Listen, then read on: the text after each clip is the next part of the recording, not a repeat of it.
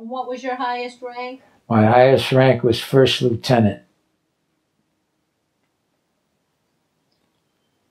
Were you drafted or did you enlist? I enlisted. Where were you living at the time? I was living in Hartford at the time, and that my enlistment was an interesting story because after football practice one day, we started talking about the prospect of being drafted. And about 3 of us said that, well, I don't want to be drafted. I'm going to end up in the infantry. I want to be a pilot. So the 3 of us decided we want to be pilots. The Air Force recruitment station was just down the street, within a half a block of where we were having practice. So we walked down and said we wanted to join. They scheduled us for a test, and we went down for the test. The sergeant in charge said, "Boys, take it easy because this test takes 3 hours." All 3 of us finished the test in about an hour and a half. We're a bunch of wise guys. We thought we'd play around and see who could finish the fastest. I got a letter back about a week later saying I flunked. I got 68. I was pretty embarrassed because I had to tell my mother, who was just thrilled that I flunked the test.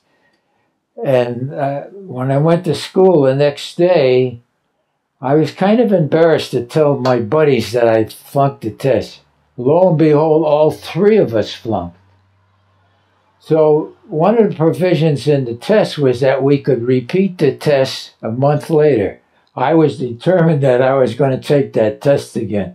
My 2 buddies decided that they weren't going to bother with it. So I did take it the second time, and I did pass it. What year was that? That was in 1943, the fall of 1943. It was because I know it was right after the football season. So the other 2 didn't retake the test. When you retook the test, how did your mother feel? So, well, my mother wasn't too happy. Both my parents weren't too happy, but they knew I was going to be drafted anyway. So at least I had a choice of the branch of service I wanted to serve in. Why did you pick the Air Force? Because I thought I wanted to fly. Had you had any prior experience flying? No more, no higher than the 5th floor.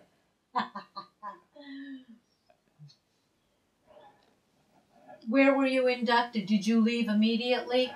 I left before I actually graduated. I left in late March or early April of that year because I had to wait till I turned 18 in March, and then shortly after that, I think I was taken at somewhere in New Jersey, I think at the time. But as I said, I was able to go because I had enough credits to graduate. But I never really technically graduated on stage.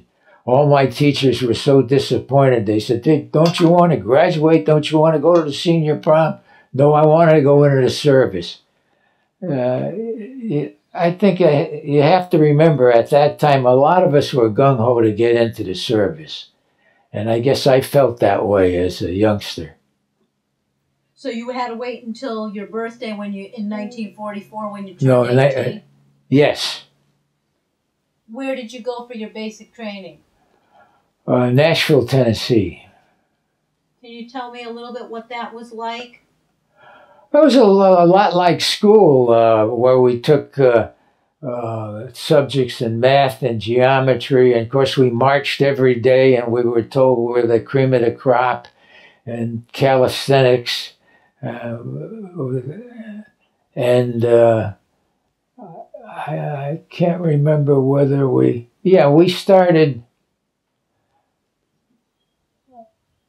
started training, dropping bombs on so-called trainers.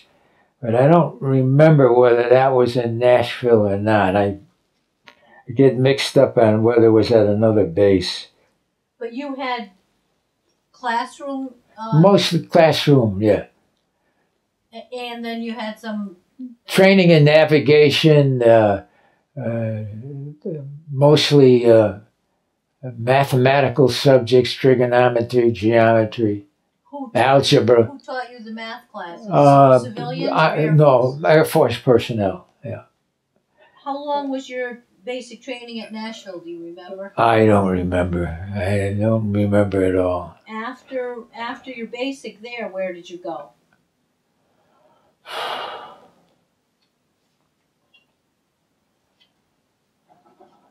Is that when you then went to Houston?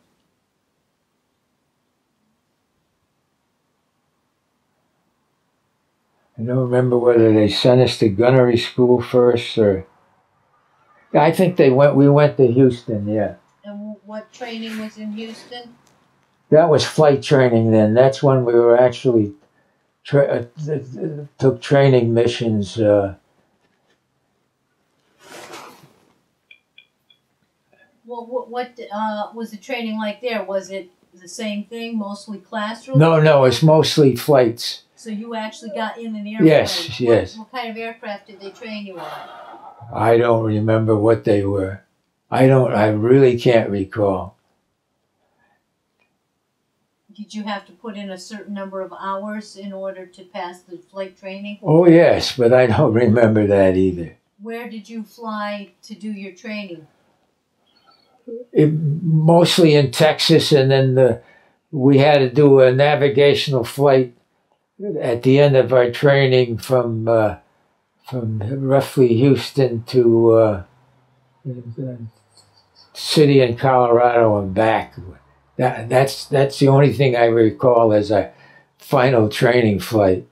What were you being trained to do as what part of the crew? Dropping bombs mostly, but we also had quite a bit of navigational training. As a matter of fact, I served as a navigator on a couple of missions when I got into combat. But the idea was that we could back up the navigator if something happened. Were you trained as a pilot? No, we were not. So was your job going to be navigator? No, it's going to be strictly bombardier with a navigation backup.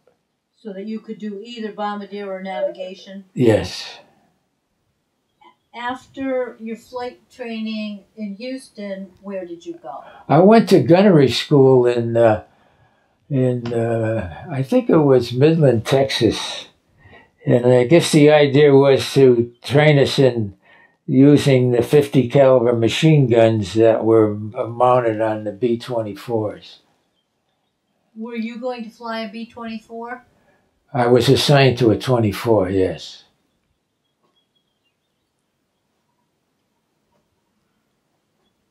When you were assigned to a B-24, was this at Midland? No, I think it was at Savannah.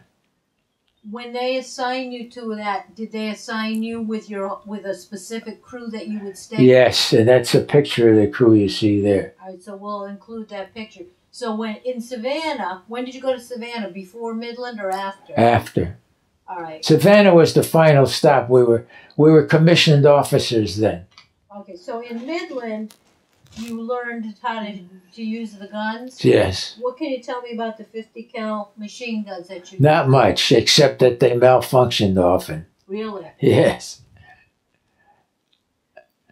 So after your gunnery training in Midland, you went to Savannah. And that's where you got assigned to a B-24 in a specific crew? That's where we formed our crews. Did the crew come from all over the United States? Yes. Or were they guys you had trained with? No, they came from all over. Once you're assigned to a crew, do you stay with that crew? Not necessarily. When we went into combat, there was quite a few changes. How many men are on a crew of a B-24? I think there's 10. And your job was the bombardier? Bombardier. How long did you stay in Savannah before shipping out? Oh, I don't know how many weeks the training was. I can't recall. But it was for further training. It was training. We trained mostly over the Okefenokee swamplands in Florida. But you trained as a crew together? Yes, yes. Did you have a specific airplane that was your airplane, or did you just... No, not at that time. Did you have a chance to have any leave to go home before you shipped overseas? I think I did, yes. I think it was about a week. Do you remember any of your instructors from any of your training? No. How did you feel about getting to go overseas? Actually, I was excited about it because one of our greatest fears during training was that we would fail, that we would flunk out. So we were anxious to get our bar and get into the battle. Don't forget, we were kids. I just turned 18. I was one of the youngest 18-year-old officers in the service at that time because apparently there was a shortage of personnel and they rushed us through. I was in combat within a year after I enlisted. So when I flew, I was still a gung-ho teenager, itching for the fight. Where did you go when you went overseas? Well, we landed in Africa first. And did you stay there for long, or that was just a stop for a couple of days, and then we ended up in Manduria and assigned to the 450th Bomb Group. Now, when you went to Manduria, Italy, was there an American base there? Yes. So you were assigned to the 450 Bomb Group 720 Squadron. Can you tell me a little bit about the Air Force Base in Manduria? I don't remember too much about it. We lived in the barracks, and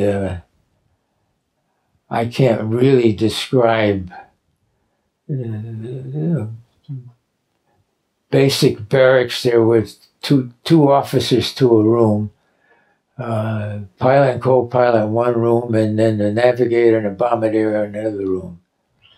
In a barracks-style building. That's about all I can remember. And then our briefing room was just this small room where we met early in the morning for a briefing before the bombing flight. How large was the base? Enough to house 3 squadrons. So how many aircraft would be on there? Were they all B-24s? They were all B-24s, yes. How many aircraft do you think would be in a squadron? Well, it'd be at least, there'd have to be 30 to 40 because usually we went up in either 7 or a 10 ship formation. So we used to have 3 in each squadron. There were at least 3, so you had like 120, at least 120 airplanes on the base. No, there was not 40 in each squadron. Each squadron was about 10, 7 to 10, depending on the target and depending on the number of ships that were available that day. How often would you fly out of the base on a mission? Sometimes 2 or 3 times a week, sometimes 2 consecutive days. What were your usual destinations? Southern Europe. My first mission was Ploesti oil fields, which was the most dangerous target in the European theater because that's where all the oil refineries were located. Can you tell me what that first bombing mission was like for you? Well, it was because of the oil refineries. It was the smoke was up as high as 20,000 feet. Was thick black smoke. A lot of fighter fire and a lot of anti-aircraft fire, and the ship was rocking all the time. And the pilot just turned white and froze, and the pilots and the second pilot had to take over, that was the only mission the first pilot flew, because when we landed, he just couldn't fly anymore. He was declared unfit for flying. That's how bad that mission was. Was that his first flight? That was all our first flight. And after that first flight, most of us were convinced that it would be any time, because we lost so many airplanes on that first flight. How many airplanes went on that first mission with you? I don't remember, but I know we lost a lot of them. And what was the name of those? Ploesti oil fields.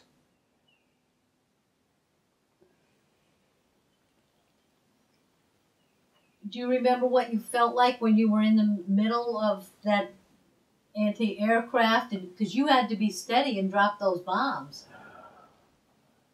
Yeah, I have to emphasize at that time I was 18 years old. You have to be able to picture an 18-year-old kid, and it's the young kids that won the war, because I played football, I ran track.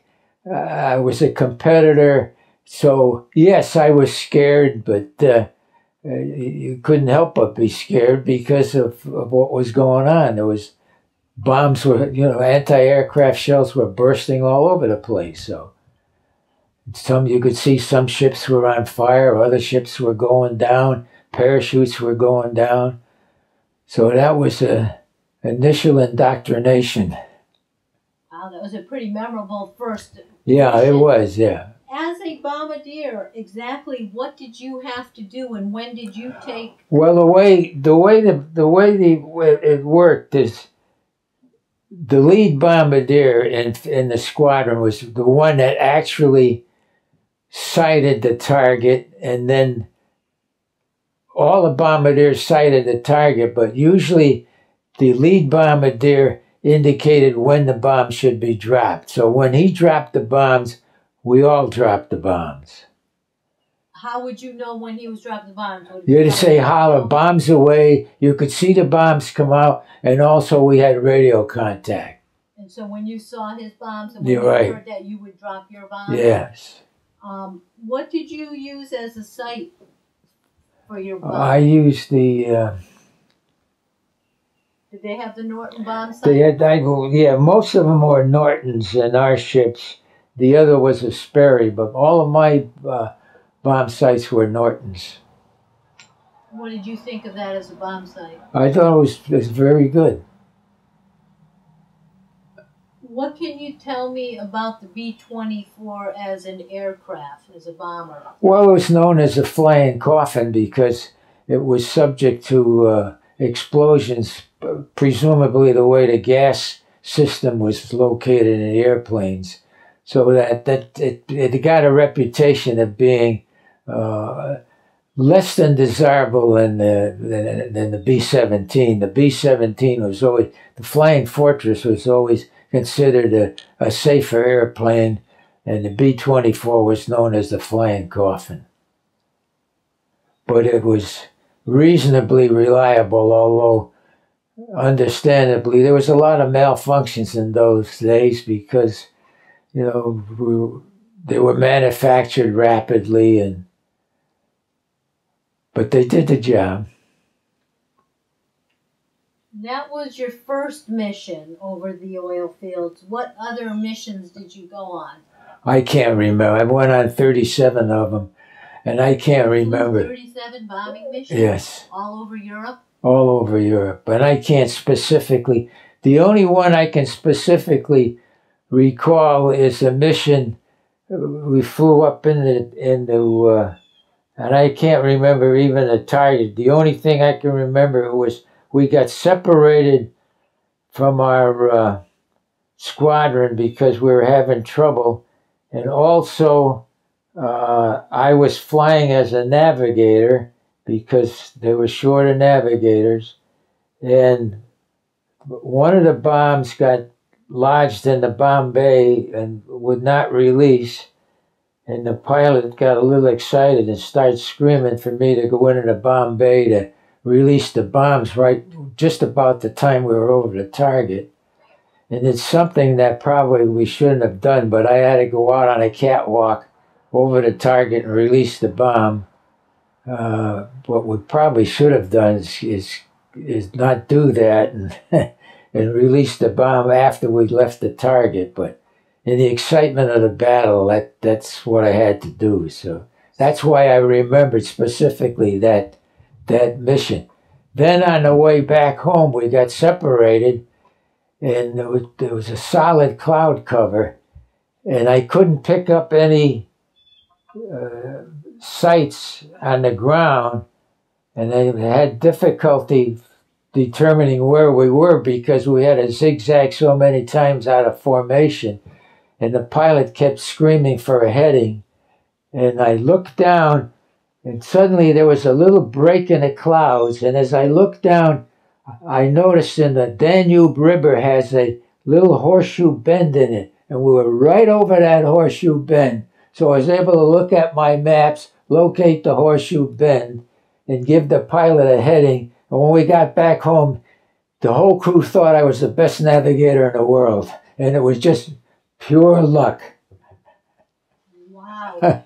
Given your druthers, would you rather have been the bombardier or the navigator? Which position did you like Well, better? there's no choice. You're in the same airplane. Everything depends on the airplane. Just like if you're in a tank, everything depends on a tank. The airplane gets hit, you're helpless.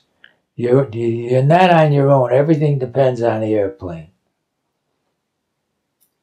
In those 37 missions that you flew, was it the same crew you flew with? No, it was not the same crew as I told you before. After the first mission, the pilot could no longer fly because of... So you got a brand new pilot. So we got a brand new pilot. Do you remember his name? Yes, Charles Swinehart. Charles Swinehart? Swinehart. Yeah, his name will appear on the list on the computer. The co-pilot was a man by the name of John Fred. After a couple of missions, he was assigned as a first pilot and got his own airplane. He got hit on his very first mission, exploded, and was killed in action.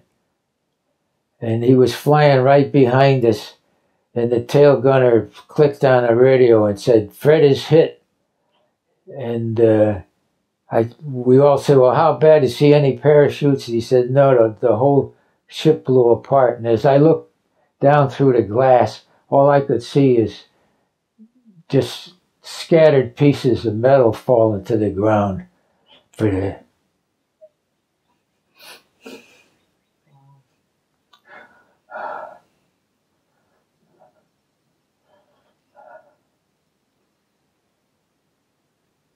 Did the other members of your crew stay with you? When we bailed out? No, I didn't even give... No, yes. The gunners stayed with us after that mission. We had the same... So you had a new pilot, yeah, and they replaced the first one. Yeah, and John Fred most of the missions were flown with Schweinhart. Now, on the mission where I got shot down was we had a different navigator. We were breaking in a new navigator. I was still a bombardier, but we're breaking in a new navigator. What month and year was this? What month and year? August. We got hit August 23rd, 1944. Do you know the name of the new navigator you were breaking in? I can't remember his name because I just met him on that morning. That morning. I can't remember his name, but it's listed in the bomb group listing on the web. What was your mission that morning? There's a target near Vienna. I think in one of the news articles mentions the town. So tell me what happened. There was an explosion, and I said, "Boy, that was close," because the whole ship rocked, and one of the gunners I think it might have been the tail gunner, said, "We got hit," he said, "the Bombay is on fire." And when he said that, he said it in a hoarse whisper because of the, I guess, he could hardly talk. So I looked around, and I could look right into the Bombay, and I could see a sheet of flames in the Bombay. At that time, also, the pilot got on the radio, and the radio was still intact. And he ordered a bail. I can't recall whether he said get out or bail out, or I can't recall his exact words at that time. But it was obvious we had to get out, and I could see the flames in the Bombay. Now, the bombardier does not wear a backpack. Now, the reason he does not wear a backpack is because there's no room in the Bombay compartment where the bomb site is located. He wears what's called a chest pack, which he always keeps by his side. So when the order came to bail out, I grabbed my chest pack and jammed it on my chest. There's two hooks that are up in front. At the same time, the bombardier's responsibility is to make sure the nose gunner is out, because the nose gunner is up in front of the bombardier's compartment. So when there's some sliding doors. So as soon as I put my pack on, I reached up to open the doors, and Kiefer was sitting there going like this, waiting for me to go out, because he was already ready to go out. And who had to go first? You? Well, I had to go first. I went right out the wheel well is right next to the bombardier's compartment. I went right out to the wheel and just dropped out. As I was coming down, I yanked my chute, and I held the ripcord, and nothing happened. So on the front of the backpack, there's a flap. So what I did is I dropped the ripcord and I started fiddling with the flap. And when I started fiddling with the flap, it went out and the chute opened up. So that must have been pretty scary. Well, it was scary, but at the time you're doing stuff instinctively. I knew something was wrong, so I just started. And the first sensation I had is that the angle of fall, when the arc was so high that I thought I was going to be parallel to the ground, but then the chute snapped and I started swinging back and forth.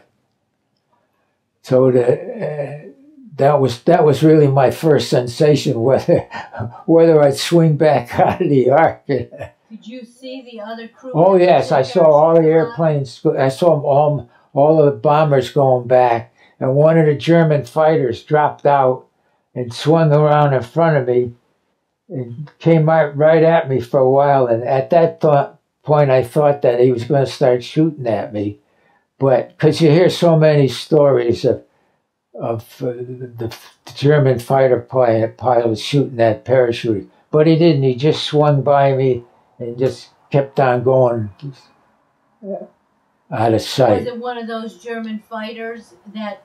Yeah, that was attacking that formation. Yeah, and then as I was dropping down, I just kept saying Hail Marys because I was a choir boy, and as I looked down, I could see the motorized units moving down a road, mostly trucks and troops, and I knew I was going to be captured. Those motorized units were German? Yes, and they were what they call a home guard. And when I landed, I think in a beet field, and the woods were maybe 50 to 100 yards away. So as soon as I unbuckled my chute, I started running for the woods, but then they started firing at me and I could hear zing, zing, zing.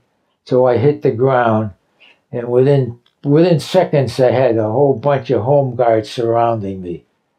So I stood up, and the mayor of the village was there. And he came right up to me, and I had my hands raised, of course, and he stuck his pistol right up against my forehead. And I could look up and see the hair on in his hands. His hands were so close to my head. I guess he was just trying to show some bravado to his country people around him. But I knew in training, oddly enough, we were trained how to knock a pistol out of somebody's hand by hitting the wrist hard and slamming it the other way. But there was no way I was going to try that, because there was a bunch of old-timers with rifles around in a circle pointed at me, so I knew that. Were your other crew members also captured at the same location? No, they were captured all at different locations. Did anybody else land in the same beat field No. you did? No. So you, at this point, didn't know where everybody else was? No, I Just didn't. you by yourself? Yeah. What were you thinking? I was thinking at the time that I hope they don't shoot me. That's about the only thing I could think of. So after he captured you, what happened? They took me into the town, not to a jail. They took me to the town office. And there they had I can't remember, they had 3 or 4 of the crew members there already that they had brought in. And the enlisted men were all, the wrists were tied with rope. And I asked one of the interrogators if he could take the ropes off the enlisted men, and he did. Because, the Germans had a high regard for officers, and the fact that I was a lieutenant and made that request, they complied with the request. Did your entire crew make it safely to the ground? I found out later that they did. You didn't know? I didn't know at the time. I didn't know until I was released from way after. I didn't know when I arrived at the main prison camp.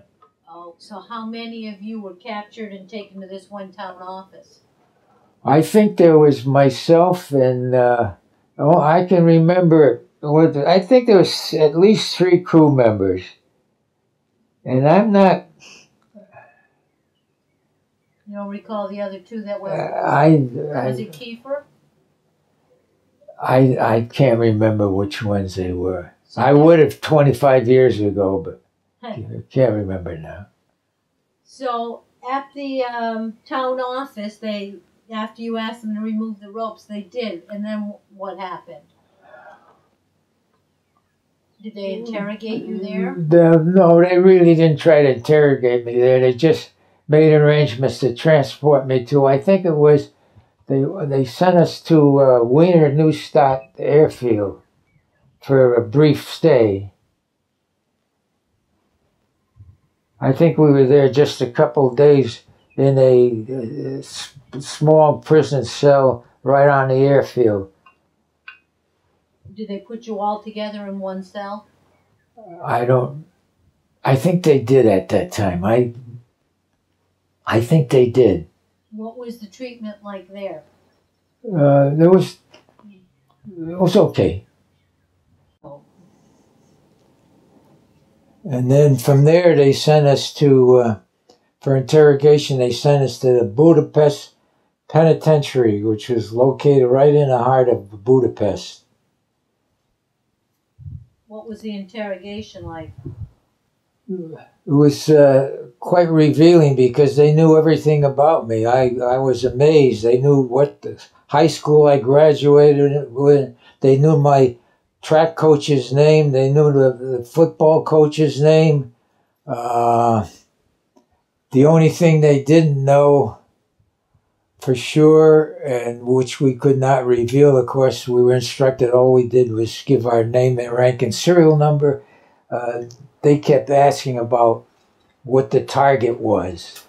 and why we were flying that particular target. Although they really knew what target it was because we just dropped a bunch of bombs on it.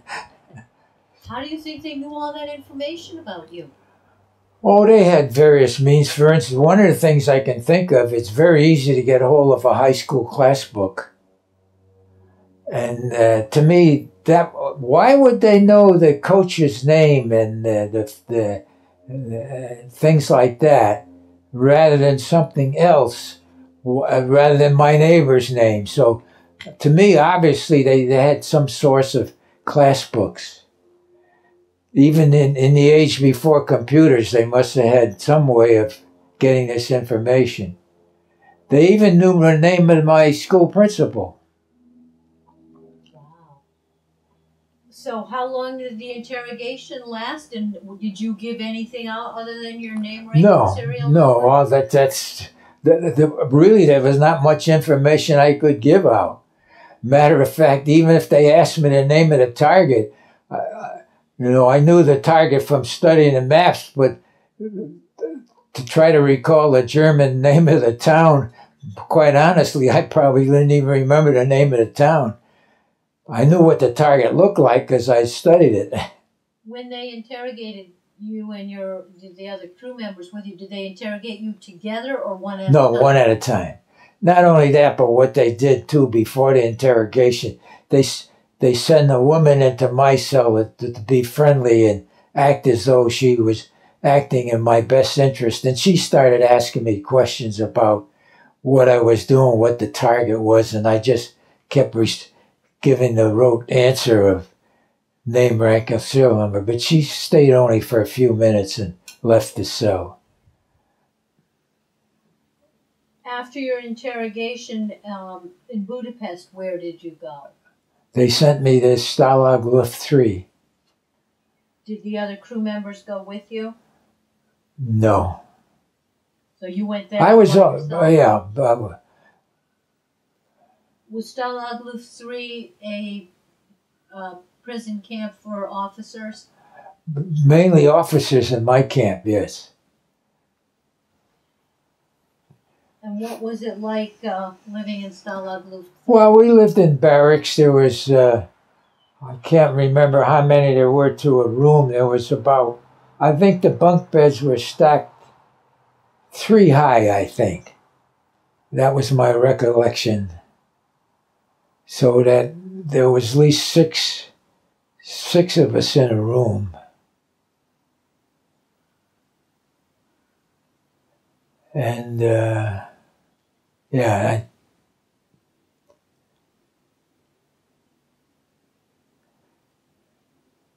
the barracks are exactly the same as you've seen on that Stalag Luft, the movie. What was the movie? Stalag 13, yeah. 13 was actually Stalag Luft III. I arrived there after the break occurred. What was the treatment like while you were there? We were treated as officers. The Germans had great respect for the officers. There was no, we had Red Cross food. Of course, I lost a lot of weight. But all of us did. We didn't. The food was just minimal, just to get along on. But there was no rough treatment whatsoever, at least in my experience. Yeah. Did you know any of the other Americans at the... Yes, I did, because when I was in Budapest Penitentiary, they fed us in a metal container that they shoved under the bars of the cell. And on that metal container, there was all scratch marks of people who had been in prison. And one of my buddies, Warren Follett, who was in my squadron, always talked about having a reunion in Hotel Dixie. This is when before we got shot down. Well, he got shot down much earlier than I did. And I didn't know what happened to him, except that they did report that they saw some parachute. Well, one day while I was looking at the container of soup, I noticed scratched on the soup, Reunion Hotel Dixie. So I knew that Warren had gone through the same interrogation center. Now, when I arrived at Stalag Luft 3, it was customary for all the prisoners to line up along in front of the gates. So as the new prisoners came in, they could quickly recognize any of their buddies. So as soon as I walked through the gate, Warren hollered at me.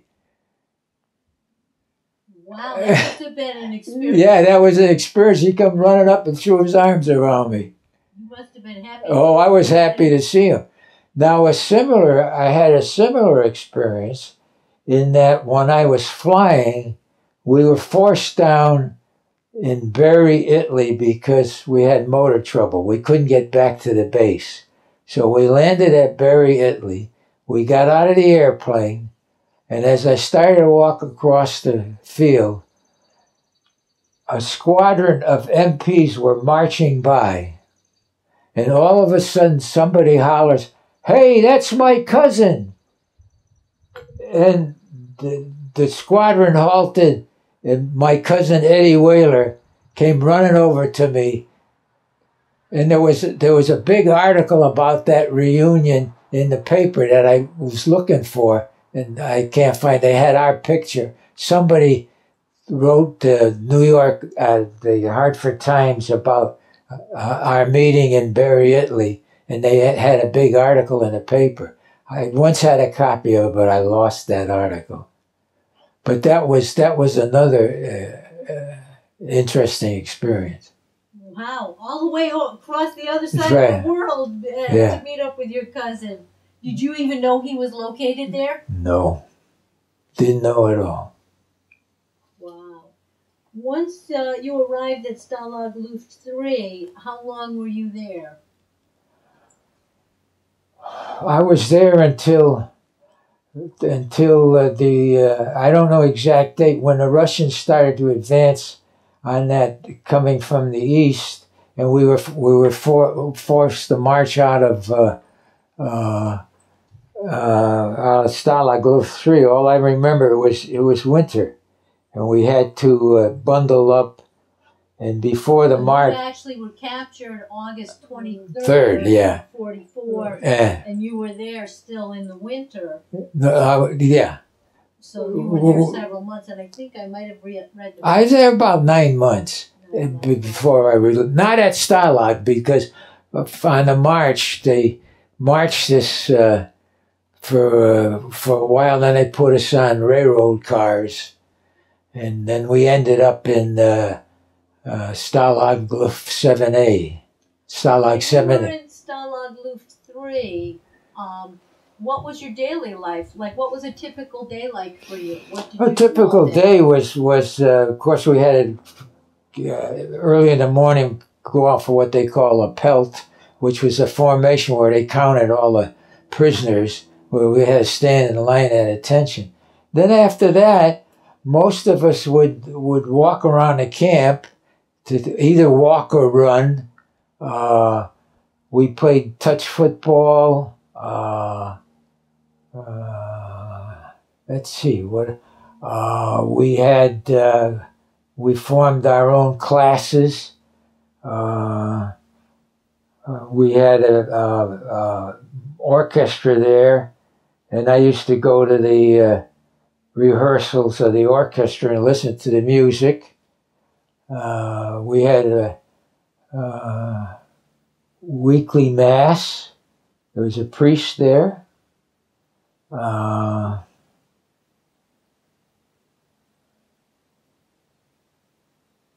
We had what we call the university, where we could take classes. I remember, let's see, I took a class, I think it was in philosophy and something else. Who was the teacher? Well, we had all kinds of professors that were flyers.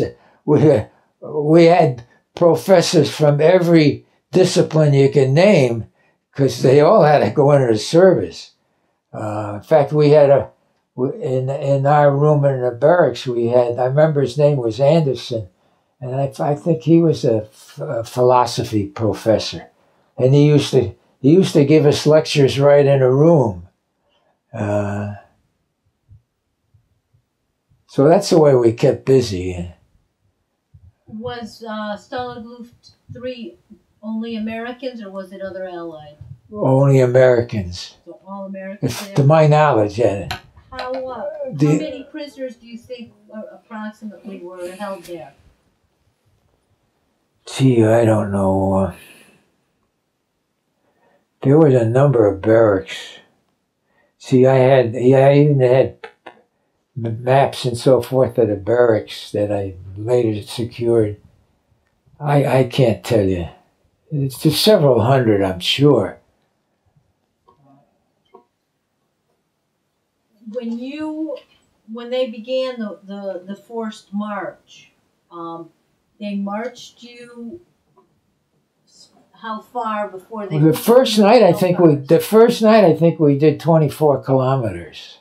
In the freezing cold snow. In the freezing cold, and that's everybody from Stalag Luft 3. Yes, yeah, as far as I know. Wow, what was that like? Well, it was pretty rough. Even the guards couldn't. The old time guards suffered more than we did. Of course, we knew it was coming, so we tried to train as much as possible. In other words, we tried to do as much walking in camp as possible at the time. Also, we made up what we called, well, I don't know what we call them, escape bars. We made up of powdered milk and raisins and whatever else we could find. We boiled them up and made these squares for food so that we could carry with us. But we had, in other words, we had to save the stuff from the Red Cross parcel so that we could melt it down and take it along with the march. Did you have appropriate clothing and boots and everything for the winter? Well, I don't know if we call appropriate. We grabbed whatever we could at the time. We had some of our old military stuff and. How many days did you march? I cannot recall how many days we marched, how many days we were on the railroad cars, and I really can't recall. Where did you sleep at night? We slept in farm barns. We slept in railroad cars. They stacked us in animal railroad cars. Oh, wait a second.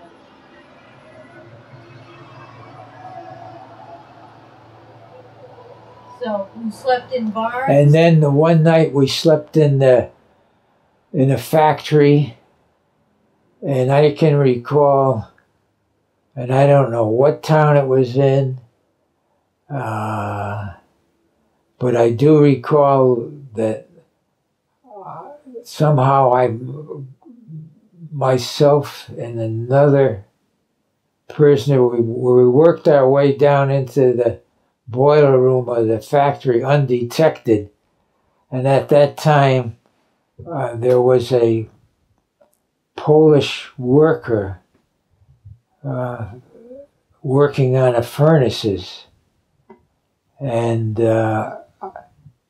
I spoke a little Polish and understood a little Polish. Both my mother and father are Polish. And I asked him what were the chances of escaping, because the guards at that time didn't know we were down in the basement. And he told me, he says there was no shot whatsoever. He says there was nobody in town that could help, that he didn't have any contacts, and he suggested that I stay with the group. There was no way of getting out. So that's what we did. We stayed with the group. Did you stay with your friend Warren on the march? Yes. No, not on the march. No. Or not on the march. No. He was in a different barracks. So he was with a different group. Did you realize when they left the camp that the Russians were closing in and that the war? Well, we realized it because that's why we knew that's why we were being evacuated. They didn't tell you that was it. No, they didn't tell us that, but we had radio contact, just like you see in the movies. We had a radio hidden up in the beams of the barracks. Really? Yes, yes. Just like Stalag 13, we used to have get broadcasts from the British Broadcasting. So how often would you listen to that radio? Well, we had maybe once a week. We made sure that we had guards around the doors and the windows, our own staff, to make sure that we could retrieve the radio and get the news. Wow! How did you smuggle that radio in? I don't know. Was it there when you arrived? one of our prisoners. I don't know how they got it. To be honest with you, I don't know. After they marched you, and then you said you were put on a railroad car? Yes. And where were you sent then? I don't remember. Well, eventually we ended up in Moosburg. I think it was in Austria. Was it another prison camp? Yes.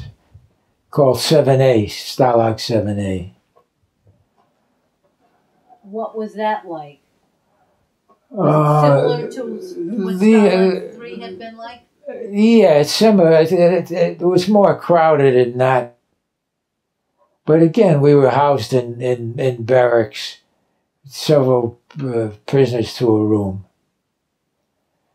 And it was surrounded by camps of Russians and camps of Australians and New Zealanders. And how long did you stay in Stalag 7? I don't remember how long. Is that where you were when we were rescued? What was the rescue like? Well, the rescue was what's known as a small arms battle, where the tanks came in. Patton's army came in. The tanks knocked down the barriers. There was about a half hour of machine gun, mortar fire. I took cover in what was known as the shower room, which was made of cinder block. We were packed into the shower room during the battle that occurred. The battle occurred right in camp. And again, I said, lasted for about a half an hour. And then that was it. And we were asked to remain in camp until we could be organized to... Was it Americans who liberated you? Yeah, it was Patton's army. Warren and I, being a couple young upstarts, don't forget we were both 18, we decided that we'd take a little tour of Germany. So we walked out of camp against orders, walked down a road. A tank came along and saw two prisoners of war walking along the road. So we jumped on a tank, and we stayed with that tank outfit for about 3 days, where we drove around with the tank outfit. You have to remember, at that time, the war was just about ending. So we weren't engaged in any battles with the tank. We were just with the tank guys. And because we were prisoners of war, they were taking care of us. Well, they brought us back to Camp 7A, which was still intact because the POWs were still there. They weren't shipped out. So we thought we were going to be court-martialed. So we were called before one of the officers at that time, who was going to review our case. And we were certain that we were going to be court-martialed. But it turned out they gave us a slap on the wrist and said, "Did you have a good time?" And no, because what happened on the tank ride is that we were so hungry all the time that we ate all their peanut butter that came in 5-gallon cans, and we stuffed ourselves with peanut butter. And of course, we got sick after that. So when we got back to 7A, we were two sick cookies for quite a long time.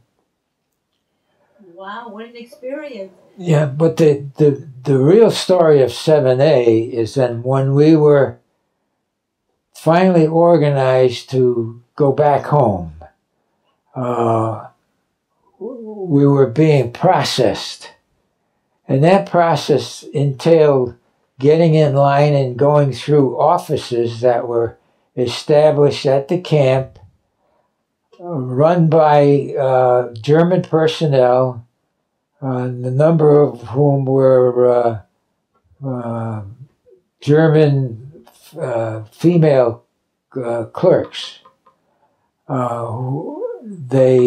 When we were captured, they took our personal belongings away from us. One of my belongings was a high school graduation ring.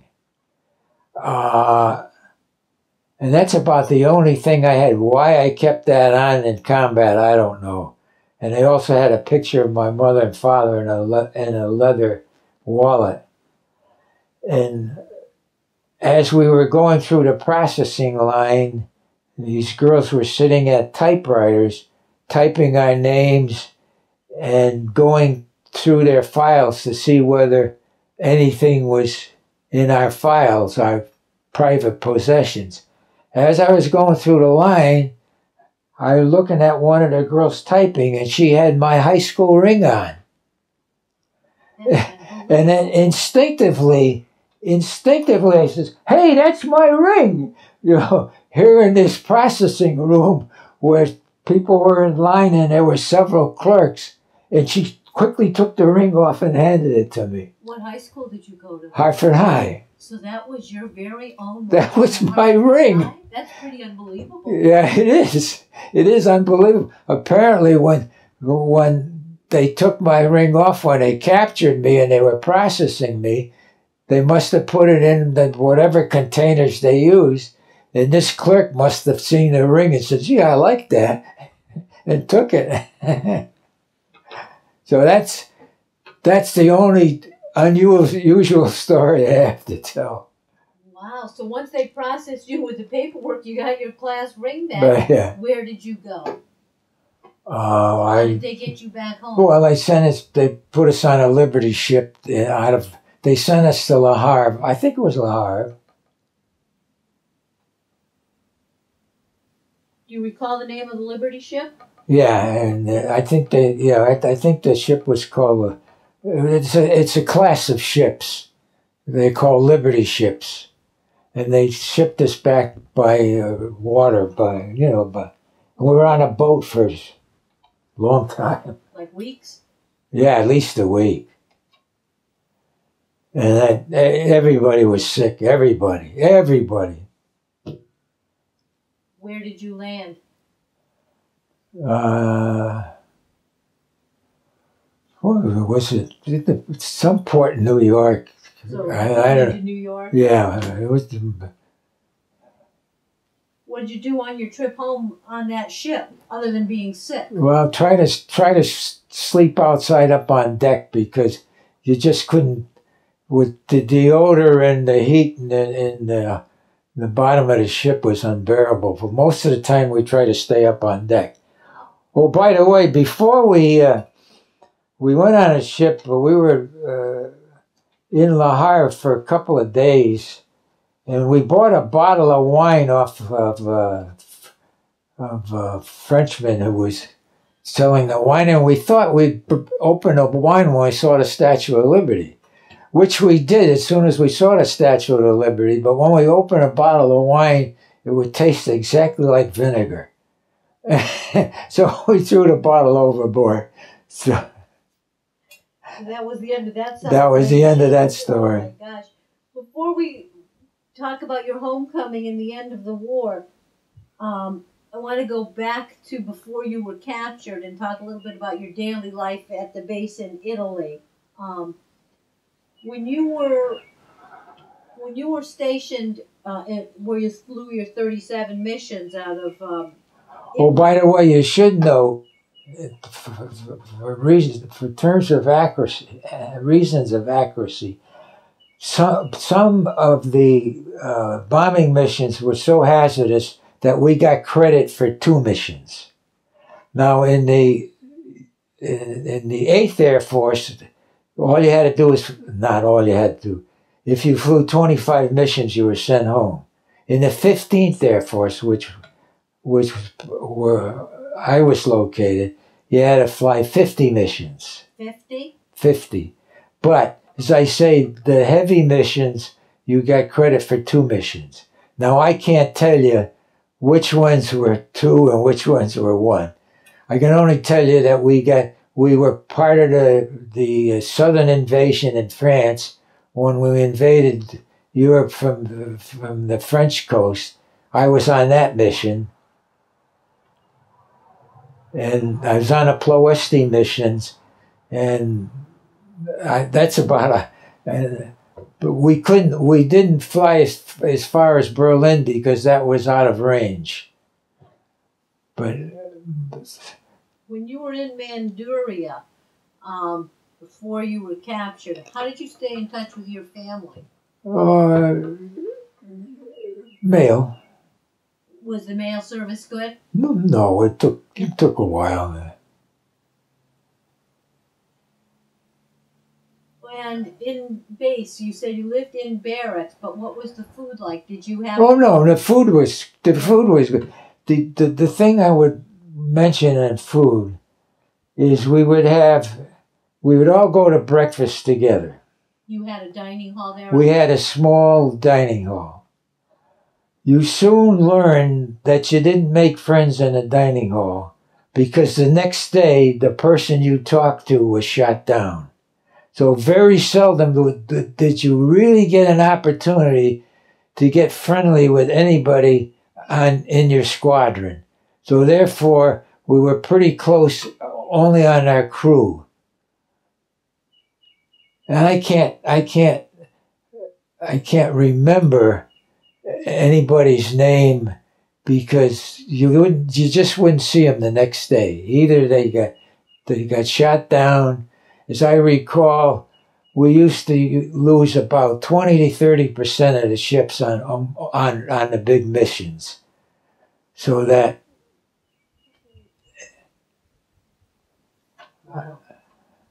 when you were on base and you weren't flying a mission, did you have 3 meals a day at the dining hall? Yes. When you would fly a mission, like how long would the mission be? How many hours? Usually 6 hours, 5-6 hours. What would you do for food then? Well, we didn't, of course we didn't eat on the airplane. You didn't have a typical day is we'd get up very early in the morning. I would go to mass. We'd have a quick mass before the mission. Then we'd go into the briefing room. In the briefing room, they'd had the maps up in front and they'd tell us what the target was. And the weatherman would get up and tell us what the weather was going to be like. And invariably, the weatherman would say, well, we're going to hit some clouds today. And there would be a chorus from the audience saying, what do you mean, we? Because the weatherman didn't fly with us. So then we'd jump into jeeps and they'd drive us down to the airfield. And at the airfield, we'd pray that the red flare would go out, which means that the mission would be canceled. So every time we went down, and if the mission would cancel and the red flare went up, you could almost hear a cheer go across the whole airfield. But when the green flare went up, that's when we took off. And then once you get up in the air? Yeah, we'd form into formation, fly formation all the way to the target.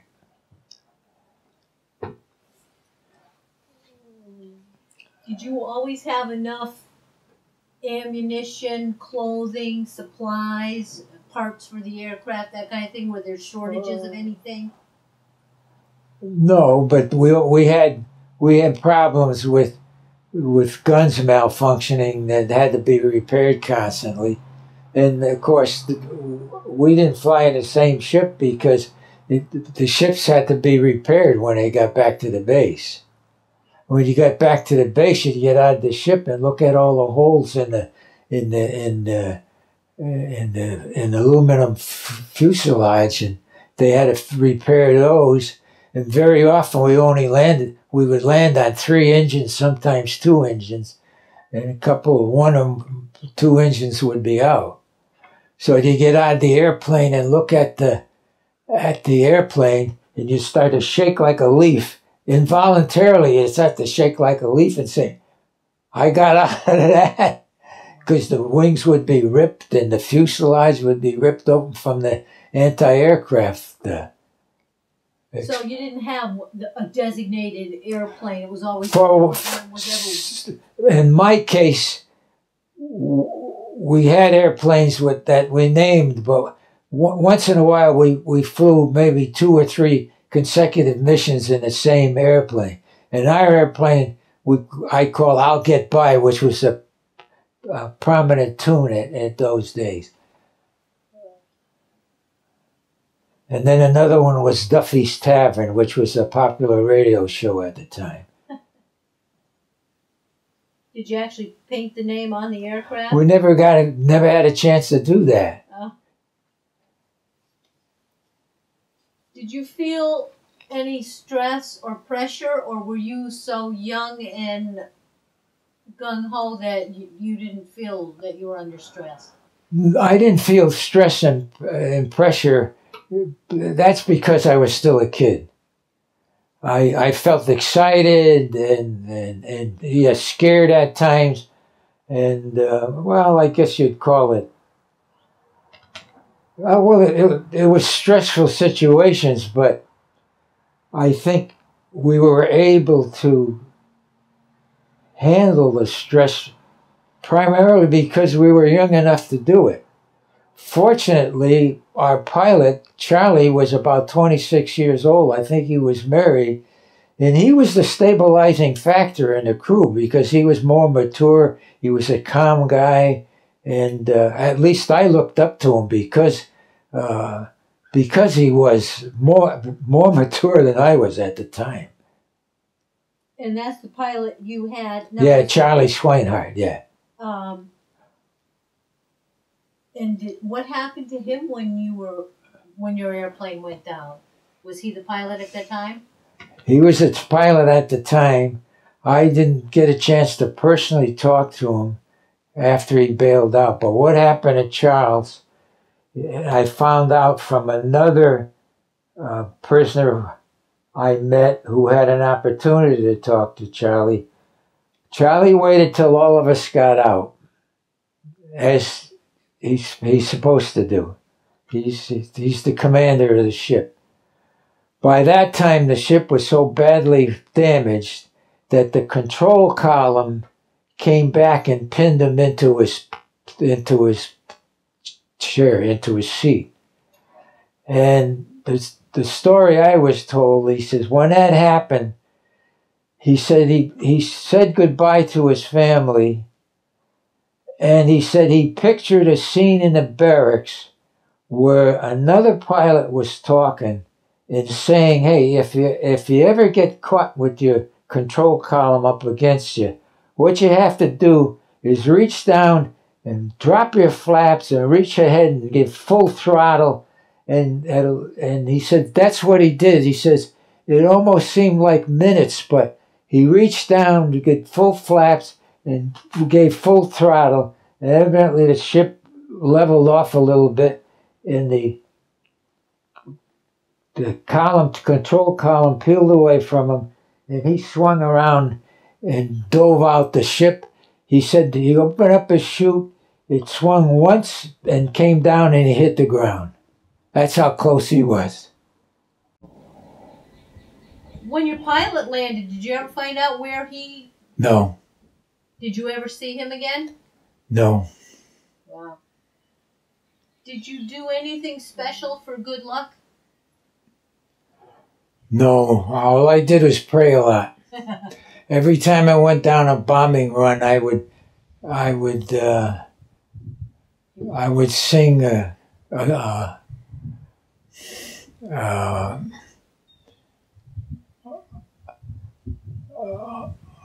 I would sing a hymn, a Catholic hymn, O Salutaris Hostia, or Tantum Ergo, as that. And then I would also, as I was going down a bombing run, I'd say the Rosary.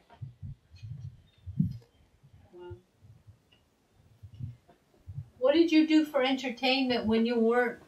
Oh, when we're at the base, Yeah. mostly go down the beach and spend the day at the beach, at the Adriatic Sea, clear blue, it was beautiful. Did you see any USO shows? Did any entertainers come to your base? The only one that came, and I don't know, I was at stateside at that time, was Roy Rogers' wife. What was her name? Dale Evans. Dale Evans, yeah. She went around, played the piano, and sang. That was stateside. Did you see any entertainers when you were in Italy? No. Did you have a chance to go on any R&R or any leave while you were stationed overseas? We did. We didn't go anywhere that I can recall. I think we had no. Would they give you days off where you just would stay on the base? Yeah. You didn't have to fly? Yeah. There were days where I didn't have to fly, but the group still flew. In other words, yeah, we had some days off, yes. Was there a rule that you could, after you flew so many days or hours, that you had to take a break? If there was, I was not aware of it, but probably they had some sort of a system so to give the crews a rest. What did you think of your fellow officers? Very highly of all of them. And how about the enlisted men? What was your opinion? Same. They were all dedicated, no complaints whatsoever. Of course, you have a tendency to work as a team with the crew anyway, so. The tragedy is you don't last long enough together to really form a solid bond because it's all over in a few months. At least it was in my case. Did you keep a journal or a diary or anything?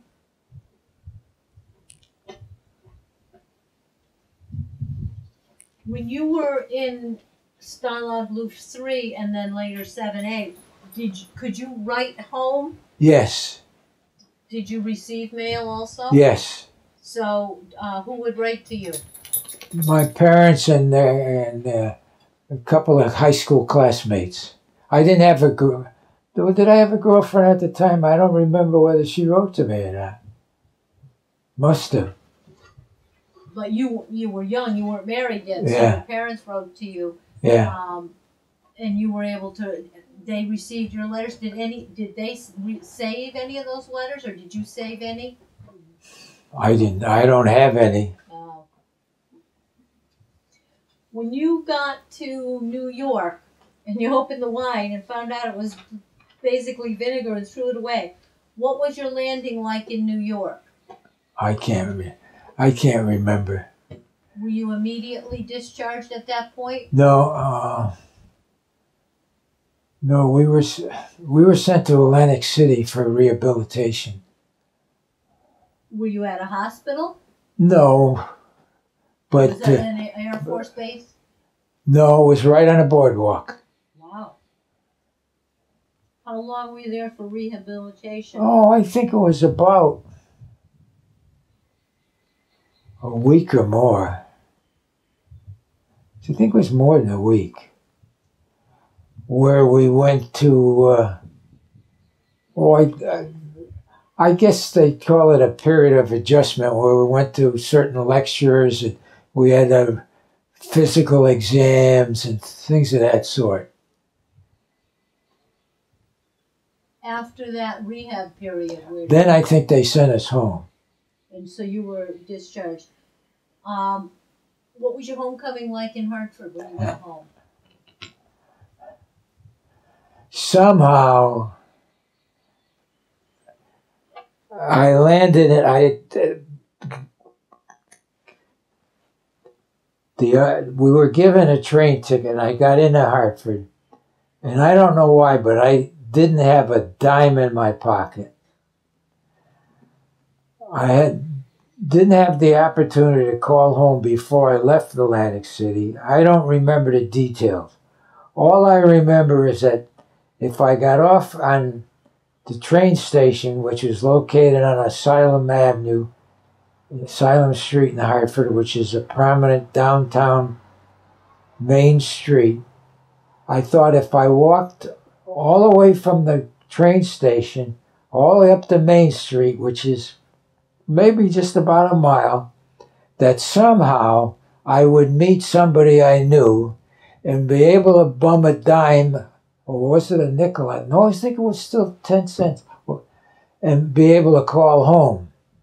So I walked up the street. I almost got up to Main Street, when sure enough, down on the same side of the street comes a classmate, not a high school classmate, but a grammar school classmate who never graduated high school. I remember his name, John Grace.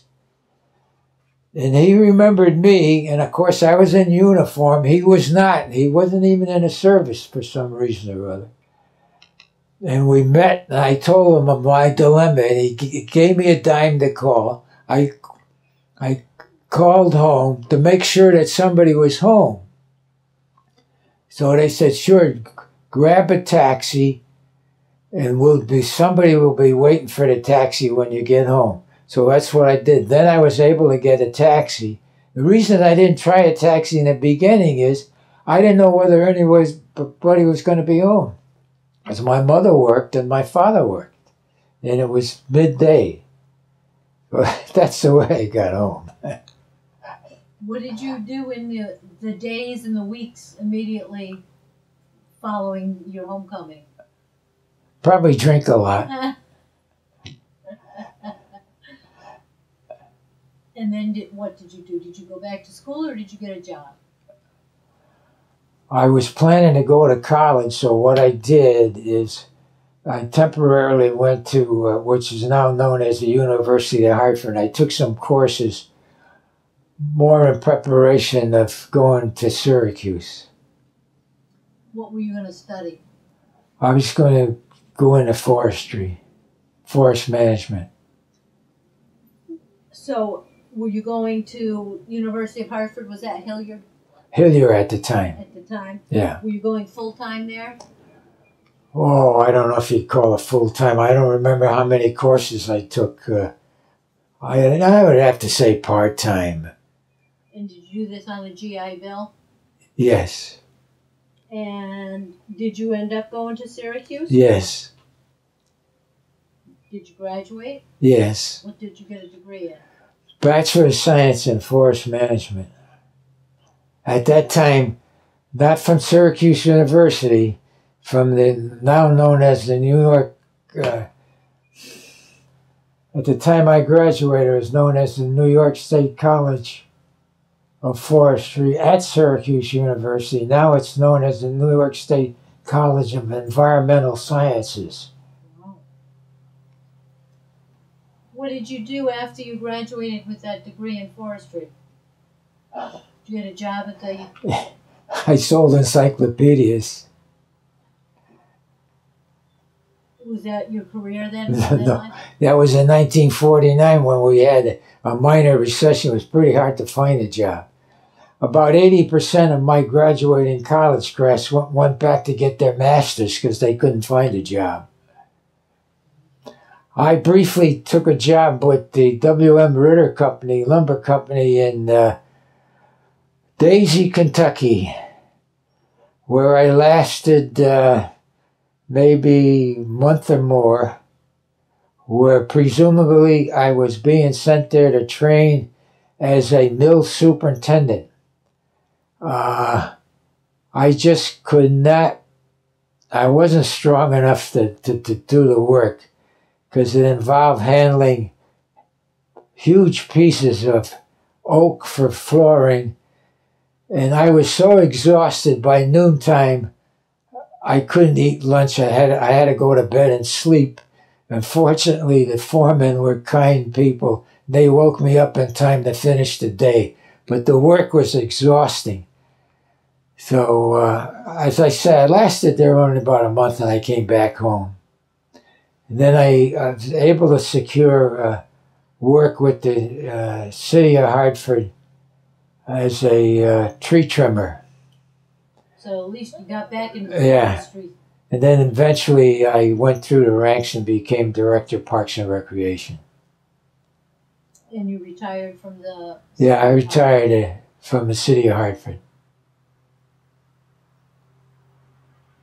Did you maintain any of the friendships that you had from the Air Force? No, I didn't until maybe, about 10 years ago. One of my sons located my navigator, Charles Treelaw, on the internet and put me in touch with Charles. And Charlie and I corresponded for 2 or 3 years. We made a half-hearted effort to contact other crew members, but we were unsuccessful. And then Charlie passed away about 3 years ago. What was his last name? Treelord. Treeleor. He's also listed as part of the crew on the web. Yeah. Just go to 450th Bomb Group. Have you gone to any reunions? No, I haven't. I made an attempt to go to one, but I got ill and had to cancel out. For a long time after I left the service, I had the attitude I did my job and wasn't particularly interested in anything of a military nature. So I didn't join any of the service groups like VFW and disabled vets and American Legion for a long time until I started to have a family. And one day somebody knocked on my door and I opened the door and it was a veteran in uniform. And somehow he got a hold of my name and said, geez, I noticed you don't belong to any military organizations. I said, no, I was never interested. He says, well, you should because we can represent you and, if you need any help. And so finally I started to join. So what did you join? Well, I'm in the American Legion, Veterans of Foreign Wars, and the Disabled Veterans. So I'm in 3 organizations. The Disabled Veterans was largely responsible for my getting a beneficiary pension. Do you have any lasting effects from your experiences being a prisoner of war? Well, they tell me some of my physical problems were due to that. I've had a heart problem for a long time. How would you say that your military experience influenced your thinking about war or about the military? Well, it made me think that war is useless. I've always been opposed to war. And I could never understand how anybody in authority, in official authority, such as presidents and congressmen, can ever vote for any war. Because there's just no winners. There's just no winners. So politically, I support candidates who oppose war. How did your service affect your life? It made me more appreciative of life in itself.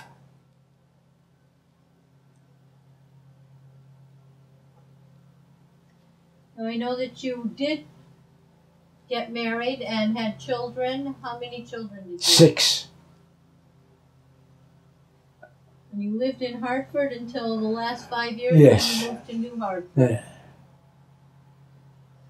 Victor, is there anything else that you'd like to add, or any other memorable experiences that we haven't covered?